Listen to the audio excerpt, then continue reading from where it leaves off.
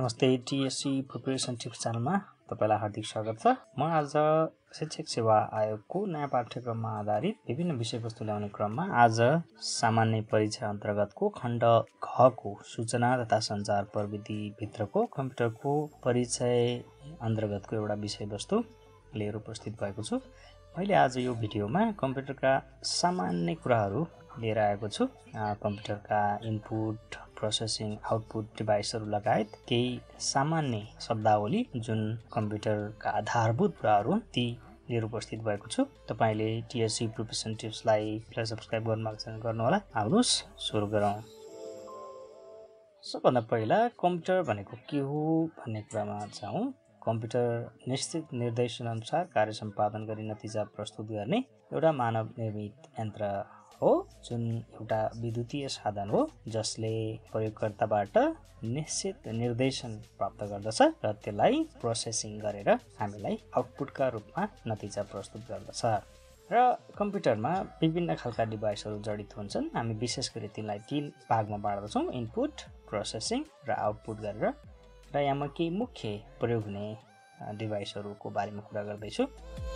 र केही प्रचलित इनपुट डिभाइसहरू मध्ये क्यामेरा इनपुट डिभाइस हो, जसले हामीले कम्प्युटरमा सूचनाहरू पठाउनका लागि प्रयोग गर्दछौँ। यसैगरी माउस एउटा अति नै उपयोगी र धेरै प्रचलित इनपुट पोइन्टिङ डिभाइस हो। यसका मद्दतले हामीले कम्प्युटरलाई विभिन्न निर्देशनहरू दिन सक्दछौँ। यसैगरी कीबोर्ड एउटा आधारभूत इनपुट डिभाइस हो। यसमा कीहरूको मद्दतले हामीले कम्प्युटरलाई विभिन्न निर्देशन, विभिन्न क्यारेक्टरहरूलाई हामी विभिन्न प्रोग्राममा इनपुट गर्न सक्दछौँ। यसैगरी स्क्यानरले हामीले लेखिएका कुराहरू, डकुमेन्टहरूलाई हामीले डिजिटल डाटाको रूपमा कम्प्युटरभित्र तस्बिरको रूपमा सेभ गर्न सक्दछौँ। वेबक्याम अर्को इनपुट डिभाइस हो, जसबाट हामीले भिडियो गतिविधिहरू कम्प्युटरभित्र प्रविष्टि गराउन सक्दछौँ। यसैगरी जोयस्टिक एउटा डिजाइनिङ र मनोरञ्जनका लागि प्रयोग गरिने इनपुट डिभाइस हो। यसबाट गेम खेल्न र विभिन्न प्रोग्रामहरू अपरेट गर्न यसले सघाउ पुर्याउँदछ। यसैगरी अर्को इनपुट डिभाइस टच स्क्रिन हो। हाम्रो मोबाइलको या ल्यापटपको जुन टच स्क्रिन हुन्छ त्यो पनि एउटा इनपुट डिभाइस हो, जसबाट हामीले विभिन्न निर्देशनहरू कम्प्युटरलाई प्रदान गर्न सक्दछौँ।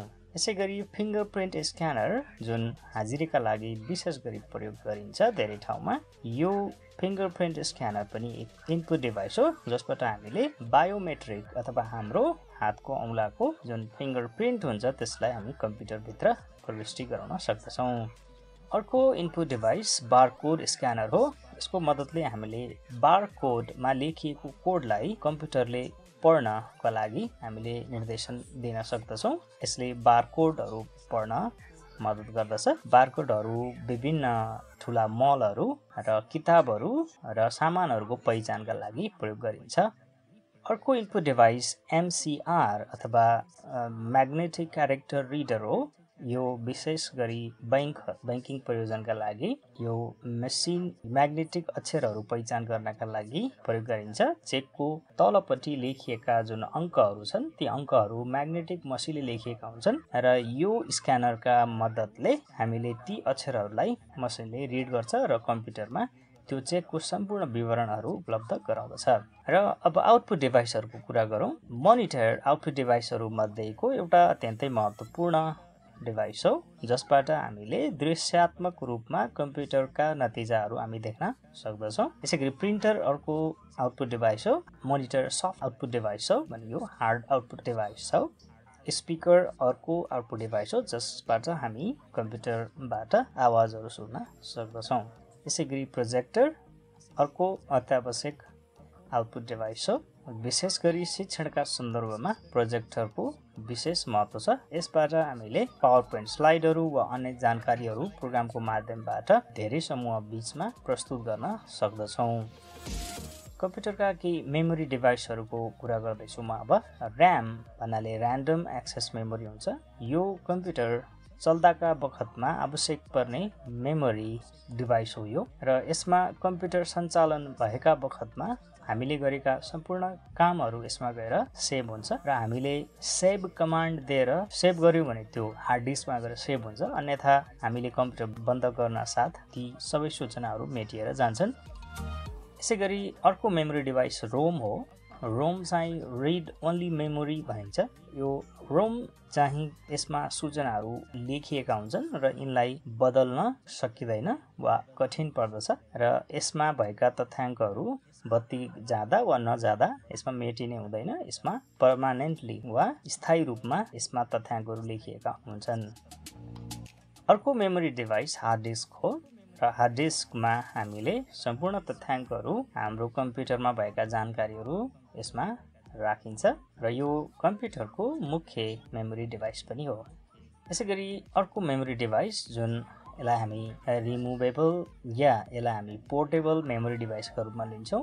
यसलाई फ्ल्यास ड्राइभ, पेन ड्राइभ वा थम्ब ड्राइभ भनेर पनि चिनिन्छ र यो अहिले असाध्यै प्रचलित छ किनकि यो सजिलो छ लिएर हिँड्नका लागि। कम्प्युटर सफ्टवेयरको कुरा गरौँ। कम्प्युटर सफ्टवेयरलाई मुख्य गरी 3 खालका सफ्टवेयरहरूमा बाँड्न सकिन्छ। एक खालका सफ्टवेयरहरू सिस्टम सफ्टवेयर हुन्छन् जुन कम्प्युटर सञ्चालन हुनका लागि आवश्यक पर्ने सफ्टवेयरहरू हुन् र ती सफ्टवेयर बिना हामी कम्प्युटर स्टार्ट नै गर्न सक्दैनौँ। र अर्का खालका सफ्टवेयर हुन्छन् एप्लिकेसन सफ्टवेयर जुन हामी विशेष कार्य गर्नका लागि प्रयोग गरिने सफ्टवेयरहरू एप्लिकेसन सफ्टवेयरहरू हुन्। र अर्का खालका सफ्टवेयर हुन्छन् युटिलिटी सफ्टवेयर जो कम्प्युटरको रेखदेख त्यसको सुरक्षा सम्बन्धी जति काम गर्ने सफ्टवेयर हुन्छन् त्यसलाई हामी युटिलिटी सफ्टवेयर भन्दछौँ। र एक थरी सफ्टवेयरहरू प्रोप्राइटरी सफ्टवेयर हुन्छन्। प्रोप्राइटरी सफ्टवेयर भन्नाले जुन सफ्टवेयरहरू प्रतिलिपि अधिकारले सुरक्षित गरिएका हुन्छन् र जसलाई प्रयोग गर्न हामीले उक्त सफ्टवेयरको जससँग प्रतिलिपि अधिकार छ उसलाई हामी पैसा तिरेर ती सफ्टवेयरहरू प्रयोग गर्छौँ र प्रोप्राइटरी सफ्टवेयरलाई हामीलाई त्यसलाई मोडिफाई गर्न या त्यसलाई परिवर्तन गर्ने अधिकार हामीलाई प्रयोगकर्तालाई हुँदैन। यस्ता सफ्टवेयरहरू प्रोप्राइटरी सफ्टवेयरहरू हुन्। प्रोप्राइटरी सफ्टवेयरका केही उदाहरणहरू जस्तो माइक्रोसफ्ट विन्डोज एउटा प्रोप्राइटरी सफ्टवेयर हो। यसैगरी म्याक ओएस जुन एप्पलको म्याकिन्टोस कम्प्युटरमा हुन्छ जसलाई म्याक ओएस भनिन्छ जुन एक प्रोप्राइटरी सफ्टवेयरको उदाहरण हो। यसैगरी केही अरू एप्लिकेसन सफ्टवेयर छन् जुन पनि प्रोप्राइटरी सफ्टवेयरहरूका उदाहरण हुन्। जस्तो हामीले प्रयोग गर्ने माइक्रोसफ्ट अफिस पनि एउटा प्रोप्राइटरी सफ्टवेयर हो जुन माइक्रोसफ्ट कम्पनीले उत्पादन गरेको हो र त्यसमा भएका माइक्रोसफ्ट अफिस प्याकेजमा भएका सबै प्रोग्रामहरू प्रोप्राइटरी सफ्टवेयरहरू हुन्। वर्ड, एक्सेल, पावर पोइन्ट सबै प्रोग्रामहरू। यसैगरी म्याक कम्प्युटरमा चल्ने एप्पल सफारी पनि यो प्रोप्राइटरी सफ्टवेयरकै एक उदाहरण हो। यसैगरी एडोबी फोटोसप, गुगल क्रोम यिनीहरू पनि प्रोप्राइटरी सफ्टवेयरका उदाहरण हो। र अर्का खालका सफ्टवेयरहरू खुला स्रोत सफ्टवेयरहरू हुन्छन् जसलाई इङ्ग्लिसमा ओपन सोर्स सफ्टवेयर भनिन्छ र यी सफ्टवेयरहरू पैसा नपर्ने र प्रतिलिपि अधिकार कुनै निश्चित उसमा नभएको र सबैलाई यसको सोर्स कोडहरू जुन कोडहरूले प्रोग्राम बनेको हुन्छ ती कोडहरू खुला गरिएको सफ्टवेयरलाई हामी ओपन सोर्स सफ्टवेयर या खुला स्रोत सफ्टवेयर भन्दछौँ। र यस्ता खुला स्रोत सफ्टवेयरहरू अहिले यसको प्रयोगहरू बढ्दै गइरहेको पाइन्छ।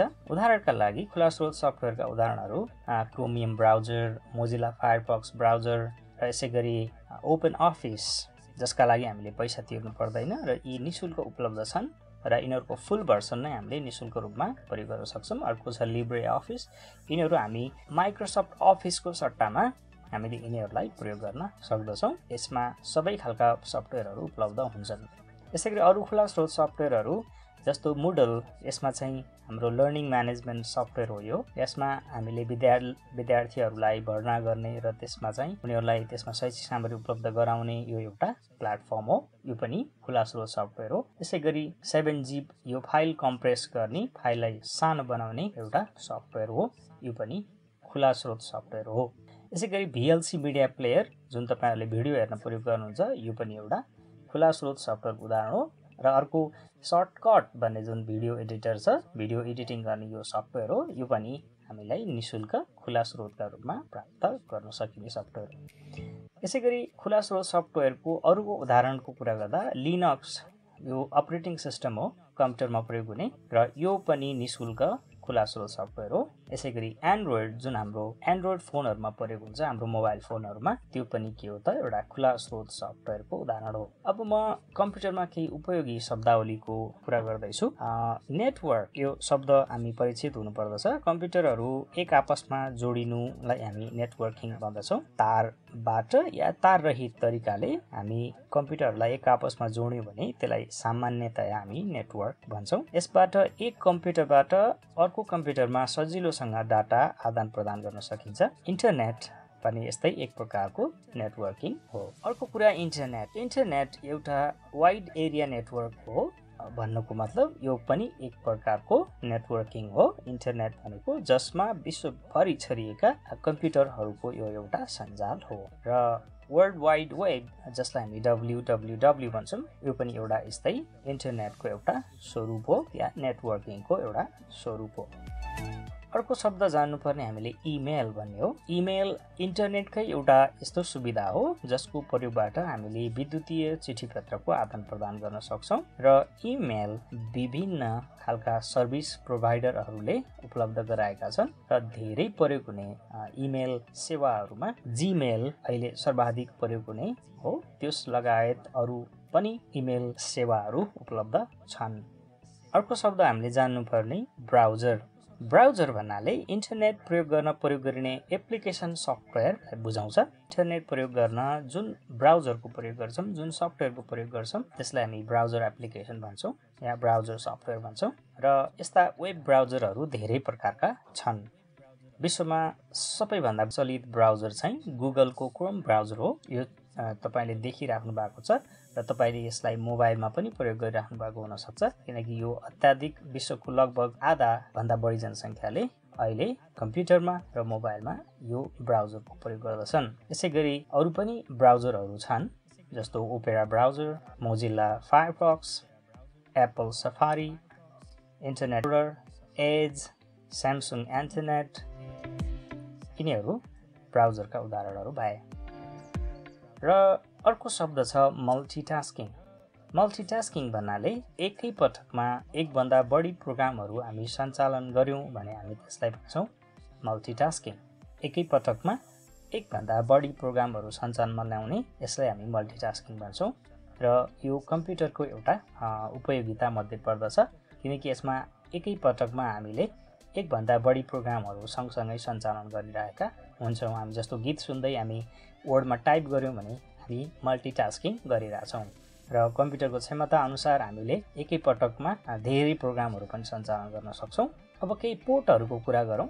पोर्ट भन्नाले हामी कम्प्युटरमा विभिन्न डिभाइसहरू जोड्नलाई प्रयोग गरिने जुन कनेक्सन हुन्छ त्यसलाई हामी पोर्ट भन्छौं र धेरै प्रचलित पोर्टहरू मध्ये VGA पोर्ट पनि एउटा हो। यो हामी विशेष गरी प्रोजेक्टर मोनिटर जोड्नको लागि यो पोर्टको प्रयोग गरिन्छ र तपाईले विद्यालयमा प्रोजेक्टर प्रयोग गर्न पनि यो पोर्ट प्रयोग गर्नुभएको हुन सक्छ र यो VGA पोर्टका बारेमा पनि हामीले थाहा पाउनुपर्छ। अर्को हुन्छ USB पोर्ट र USB पोर्ट अधिकांश डिभाइसहरूमा यो पोर्टको प्रयोग गरिन्छ। USB पोर्ट ले धेरै खालका डिभाइसहरूलाई यसले सपोर्ट गर्ने हुन्छ। इथरनेट पोर्ट भनिन्छ। यो इन्टरनेट तारबाट इन्टरनेट सञ्चालन गर्नका लागि हामीलाई इथरनेट पोर्टको आवश्यकता पर्दछ। अहिले वाइफाईहरू सञ्चालन गर्दाखेरि अहिले यो पोर्ट त्यति प्रयोगमा आएको पाइदैन तर पनि तपाई आफ्नो घरमा इन्टरनेट छ भने वाइफाई भन्दा तपाईले तारबाटै प्रयोग गर्नु स्पिडका लागि राम्रो हुन्छ। त्यसैले पनि तपाईले यो पोर्ट प्रयोग गर्न सक्नुहुन्छ इथरनेट पोर्ट र यो केबललाई चाहिँ इथरनेट केबल भन्दछ। अब कम्प्युटरको केही मेमोरी इकाइहरूको कुरा गरौँ। कम्प्युटरले 0 र 1 या अन र अफ मात्रै बुझ्ने हुनाले यसको मेमोरी इकाइ भनेको 0 र 1 को समन्वयबाट मात्रै बन्दछ र हामीले 0 वा 1 भनेर कम्प्युटरले सम्झिने भनेको कम्प्युटरले 1 बिट इन्फर्मेसन सम्झेको हो। 1 बिट जुन बिट भनेको चाहिँ बाइनरी डिजिटको सर्ट फर्म हो र यसरी 8 वटा बिट भन्नुको मतलब 8 वटा 0 अथवा 8 वटा 1 8 वटा 10 को जुन कम्बिनेसन छ त्यसरी 8 वटा 0 अथवा 1 मिल्यो भने त्यो 1 बाइट हुन्छ।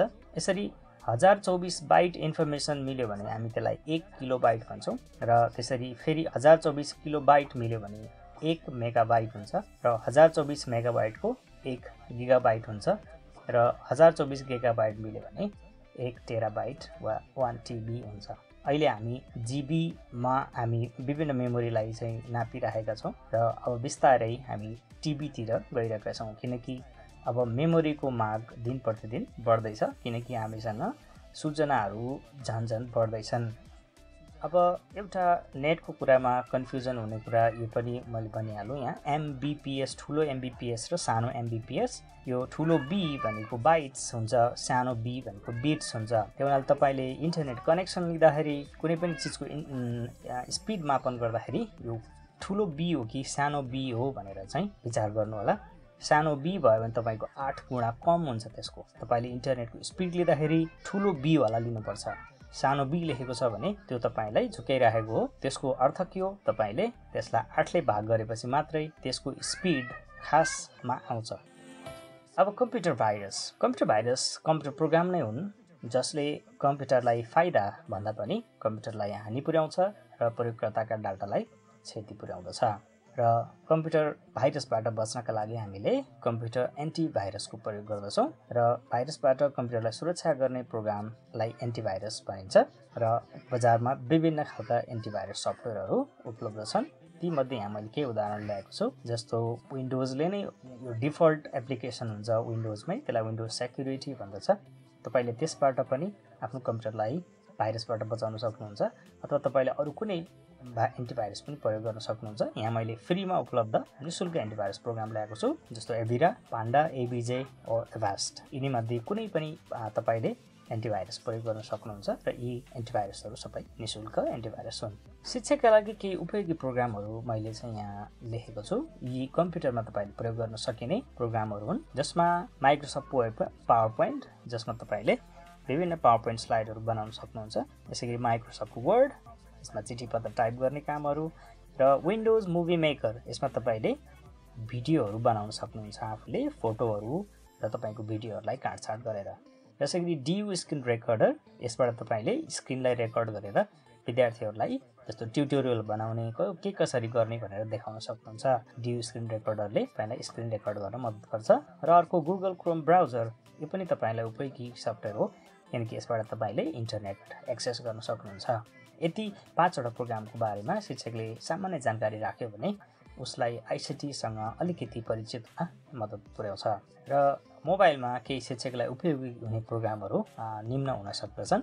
कहुट यो तपाईँले क्विज खेलाउनको लागि चाहिँ प्रयोग गर्न सक्नुहुन्छ। अर्को छ गुगल क्लासरुम तपाईँले विद्यार्थीहरू म्यानेजमेन्ट गर्ने सफ्टवेयर हो यो। यसमा तपाईँले विद्यार्थीहरूलाई होमवर्क दिने, सामग्रीहरू दिने अनि त्यसमा एसेसमेन्ट गर्ने कुराहरू गर्न सक्नुहुन्छ।